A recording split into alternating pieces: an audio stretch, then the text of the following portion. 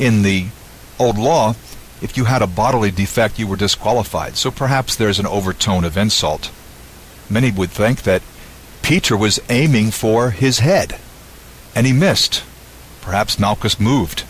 To me, this makes the most sense. Some see a left-handed attacker. The right ear was cut off. That suggests a left-handed attacker, unless Peter was attacking from behind. Do you really think that these details are important to the theological significance of the story? Probably not. Perhaps Malchus was zealous to see Jesus arrested. There are a couple of ancient Jewish writings that comment that the high priest's servant was noted for his violence. And if that was true of Malchus, then he would have stood out even more as a target. Probably easier to access him than to get Caiaphas. At any rate, Jesus' actions demonstrate love for his enemies to the very end. In the Gospels, the last person that Jesus saved was the thief on the cross. The last person he healed was Malchus. Did Malchus convert?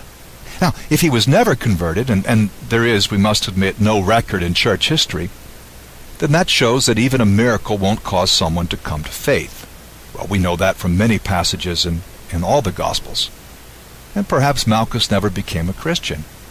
But I wonder about that. If he had become a disciple, that would explain the mentioning of his name. There's another man connected with the crucifixion, Simon of Cyrene, who almost certainly became a Christian.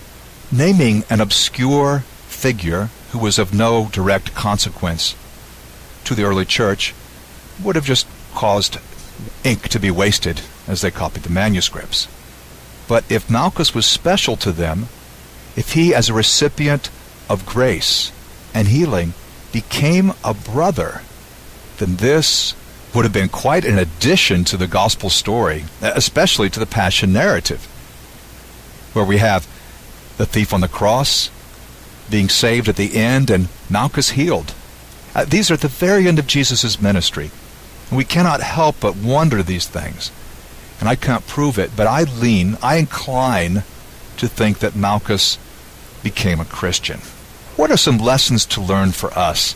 And I see 4 in the story of Malchus. One, of course, is that we should pay attention to the details of the Bible. Even seemingly minor characters may have something to teach us, and that's why this series embraces all the characters about whom we have information, major and minor. We should pay attention to the details of the Bible. Put your sword away, Jesus said. Violence achieves nothing. What an important lesson for our time. And closely connected with it is that we should love our enemy. And Jesus demonstrates this all the way to the end.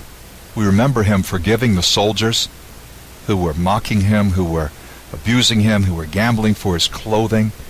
And he admitted they don't really know what they're doing. And he asked the Lord to forgive him. He asked the Father to forgive him, which is amazing to me. And he continues to reach out to the end. So the third lesson would be love your enemy. And fourth, this is really from Jesus, not from Malchus, we need to accept God's will, drink the cup, and not rely on human thinking or the arm of flesh to save myself from the cross, which is my tendency. The lessons? Pay attention to the details. Violence achieves nothing. Love your enemy. And accept God's will and drink the cup. You never know what impact that may have on others.